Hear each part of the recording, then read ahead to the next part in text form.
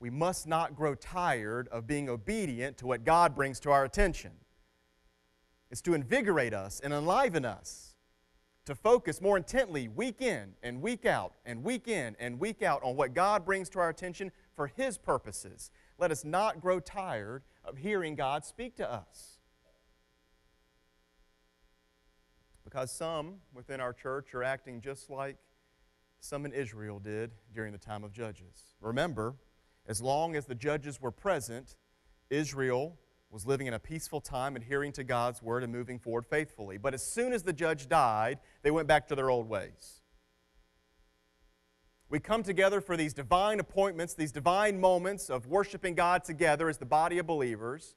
And some people, when they leave the doors, act as if it never happened. Meaning we don't hear a transformative word from God. Those moments in worship that are to move us when we praise Him through song, through prayer, through hearing how He's at work in other people's lives. And we leave and act like that hour didn't change us and move us and invigorate us and mold us. And we start using these I's and me's in conversation as if worship was about us.